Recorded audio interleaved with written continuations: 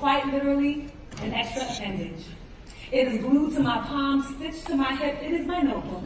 A well of unfinished poems and songs. It is my hype man. Filled with playlists to help me channel my inner Gwen Stefani, my inner Spice Girl. To get in touch with my sensitive side with Drake. It is my ego. With DMs from guys whose dates I've declined. It is my paintbrush, my canvas, my phone. My thumbs glide like Amadeus over ivory. On my own, I can recall no birthdays or numbers. Sorry, Dad.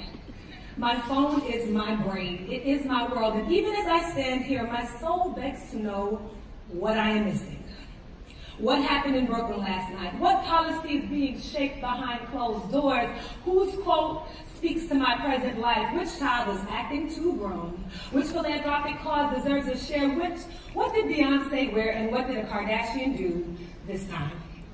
My phone is the technology that is a part of me. I lost my phone once and woke without my calendar and thus without a purpose. Spun in circles for an hour and sometimes I feel guilty for giving into this cyborg life, for not knowing where I end and where technology begins, for never logging off, auto-tuning out, for feeling as if my voice has to be synthesized and digitized to be heard. Does my need for technology make my own intelligence artificial? Is this an upgrade or a destruction of self? Is my body, brain, and mind able to still exist with technology's help? The answer is overwhelmingly, and as they say in Italy, see. I've seen through dating apps how the right life can translate to love.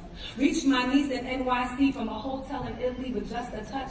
Since my feet touched the Gucci concrete, I've seen how 4 people can sound like 1,000 with the right DJ, reminding me that 4 people can inspire 4,000 with a post.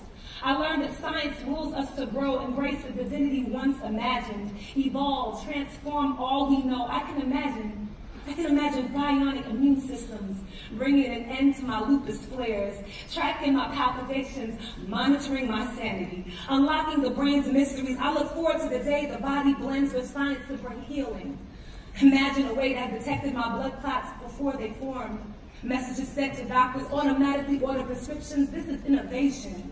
Learned how a city can nurture a new generation, how technology can connect communities. I've learned how on a bike, in an office, and in a staff, digital spaces can translate to true life, connecting people across the map, feeding the soul while fueling social change.